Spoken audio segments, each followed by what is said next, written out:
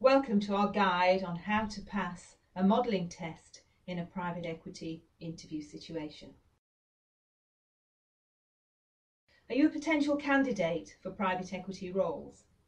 It's extremely likely that during the selection process you'll have to prove that you have the relevant financial modelling skills as well as other skills for the job. Unfortunately, a number of very qualified and experienced candidates fail to excel in the financial modelling part of the assessment, which is why we want to help you with this guide. There are a number of reasons why candidates fail to succeed in this test.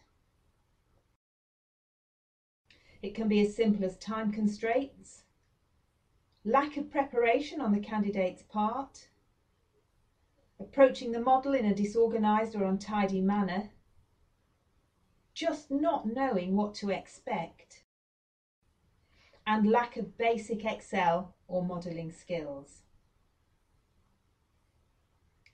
Unfortunately, not doing well in the modelling part of the assessment will be a deal breaker, and you won't get a job offer if you don't succeed. Our financial modelling guide is designed to boost your confidence for anything that the private equity recruiter might put in front of you. But before we continue, let's warn you. To make the most out of this, you need to be familiar with financial modelling and Excel. If financial modelling and Excel are new concepts for you, we'd advise you to take our LBO Financial Modelling Training course first. So what's included in our guide to the financial modelling test that you may have to take? Compound interest and inflation. You should have a good command of compound interest and inflation as a concept. How to convert any rate to annual, quarterly or monthly, depending on the timeline of the model. Compound annual growth rate. What is it? And how should it be calculated for an annually, quarterly or monthly model? Calculation of the internal rate of return and the net present value.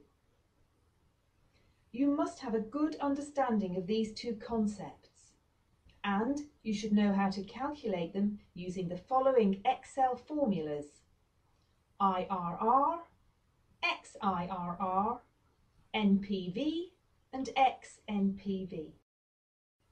How are the financial statements integrated?